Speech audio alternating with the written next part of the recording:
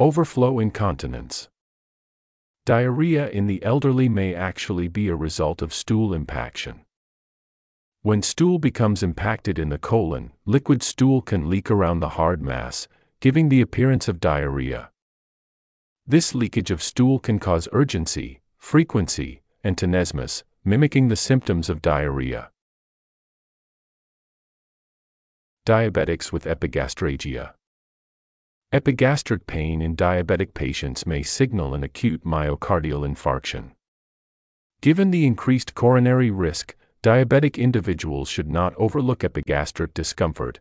The sensation of epigastric pain can be referred from the heart. Antibiotics for cirrhotic patients with upper GI bleeding. Many studies have suggested that prophylactic antibiotic therapy decreases bacterial infection rate, rebleeding, and in-hospital mortality in cirrhotic patients with upper gastrointestinal bleeding.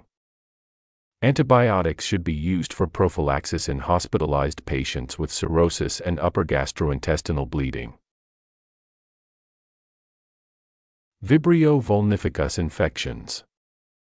Severe Vibrio vulnificus infections can be caused by eating raw or undercooked seafood, especially oysters, mussels, clams, and scallops. Vibrio vulnificus can cause life-threatening necrotizing fasciitis that frequently call for intensive care or fasciotomy. Mortality can be as high as 20% and often occurs in just a day or two. When compared to healthy people, those who have liver cirrhosis have a 200-fold higher chance of dying from consuming seafood contaminated with Vibrio.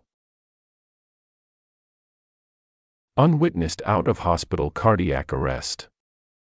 Literature showed that unwitnessed and unshockable out-of-hospital cardiac arrest without ROSC after the third dosage of epinephrine has a near zero chance of survival.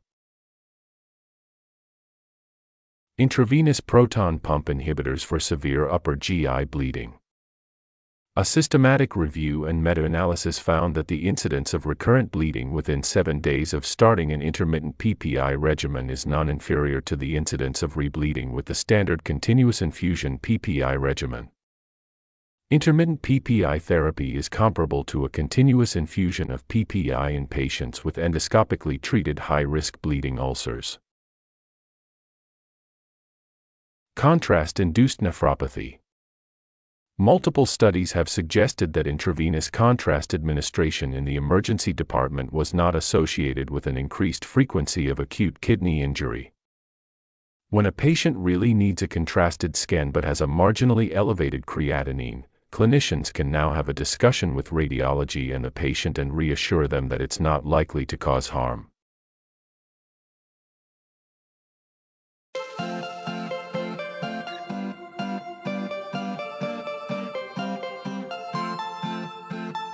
Thank you for watching.